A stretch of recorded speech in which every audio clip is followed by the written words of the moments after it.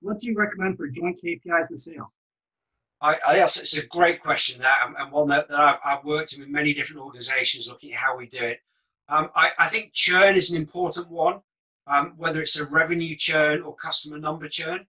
I want my sales guys to know customers that are going out and why they're going out. So not just the numbers, but why they're leaving. So I think that's a very important joint KPI. And on the other side, renewal percentages.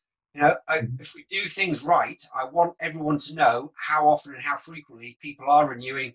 Also, what upsell is being done, what cross sell. So, how does the expansion look like with the accounts or the customers? That's really critical. I think something that we talked about was having a customer rate or score the likelihood of how they've achieved or how they have achieved their business outcomes at the QBR. So at the first QBR we do, and subsequent QBRs, how well have we achieved the business outcomes? And that goes back to the original sale. If the sales guys understand what it is we're selling or what the outcomes are, it can really fit nicely there. So I really like that. I think a really other good one that we talked about yesterday, Jason, we had a lot of debate about NPS. And in the end decided not NPS wouldn't be a joint one, but it was if you ask a customer to rate at any point, how likely are you to renew? So the question is, if you had to renew today, would you? And get everybody, sales, success, every other one of the organization, ask that as part of your interactions. And I think that absolutely is a joint KPI that everybody should share.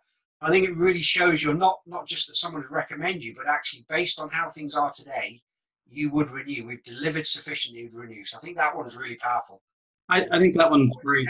And I think if during the sales process and during the transition process to implementation, setting the expectation with the client that, look, we are so focused on you getting the expected business outcomes and the value that you need that you will want to renew with us for 20 years.